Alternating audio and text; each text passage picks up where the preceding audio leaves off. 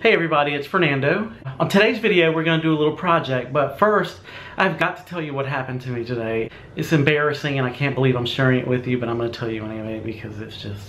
You probably know that I'm trying to reach skinny bitch status. We're going on a cruise and, you know, I wanna look good and all that stuff for the cruise or whatever.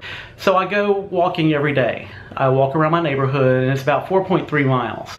So I go out and I get started walking and, you know, I'm in a good mood. It's a beautiful day. I'm admiring the trees and everything and looking at people's houses and whatnot. I'm about 10 minutes away from my house.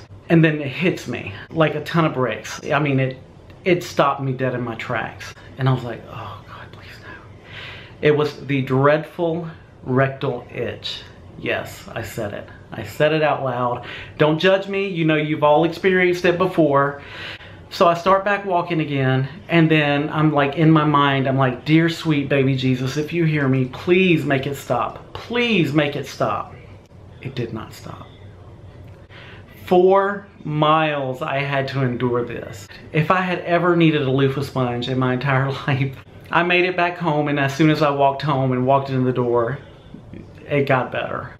Life's funny that way. God's little joke.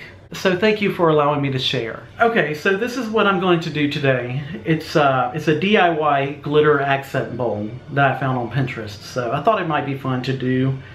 Here are the steps. I don't know if it's clear, if you can see it very clearly. And so that's what I'm gonna go ahead and get started doing. And I have everything that I need to do it. I have a bowl to set the balloon in, glue, Mod Podge, sponge brushes, balloons, and extra fine glitter. Champagne gold. So I'm really digging gold right now. Let's go ahead and get started. All right, so I'm gonna go ahead and blow up a balloon. I guess that's about a good size.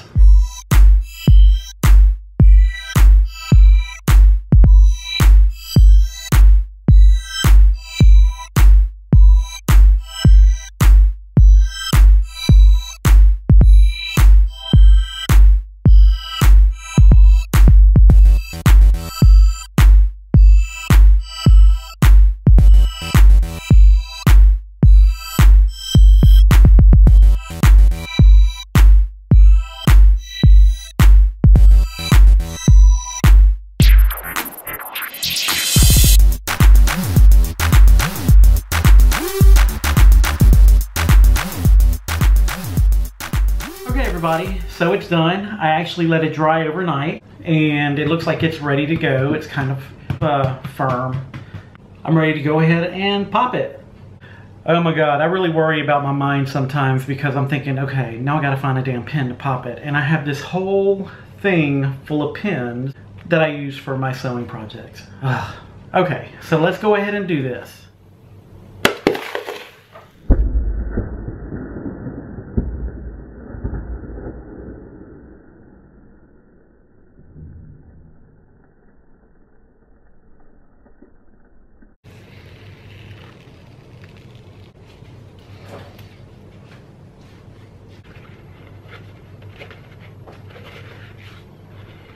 It's kind of folding in up here at the top, so I'm actually just going to trim that with some scissors here.